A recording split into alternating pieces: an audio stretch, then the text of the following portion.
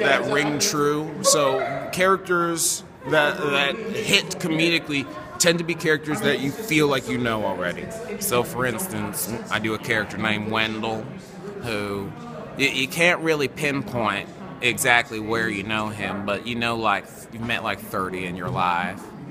And he's like, you know, he's a big comic book nerd with long hair, and he fantasizes that he's a ladies' man when, you know, in fact, he's not.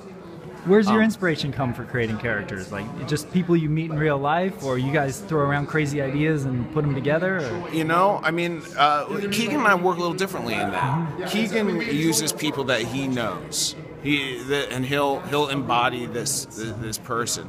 I will tend to maybe write a sketch first, and then sort of fill in what's the funniest person to do this sketch.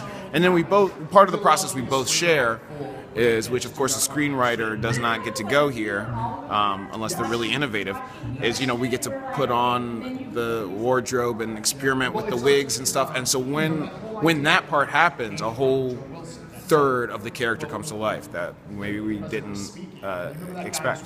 Awesome. Like Wendell's voice was completely at the end when I saw the thing. Yeah.